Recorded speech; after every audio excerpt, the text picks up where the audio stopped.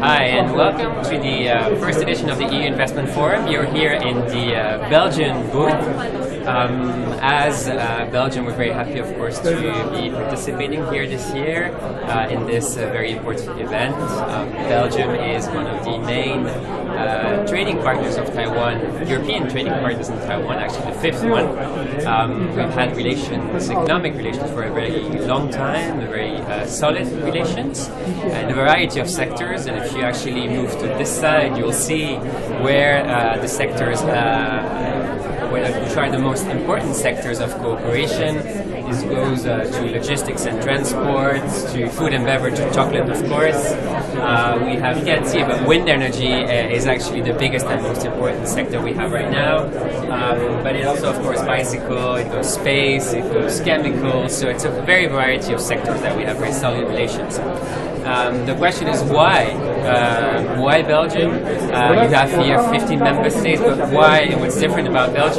Then you need to go to the other side. And the most logical and the first reason is actually right there, gateway to Europe. So basically, Belgium is really at the heart of Europe. You're at the heart of the decision-making institutions, the institutions that matter, but also you have infrastructure and logistics. So if you turn around, you'll see that the other side, the booth right across us, is the port of Antwerp, which is one of the main entries of Europe, and it's located in Belgium.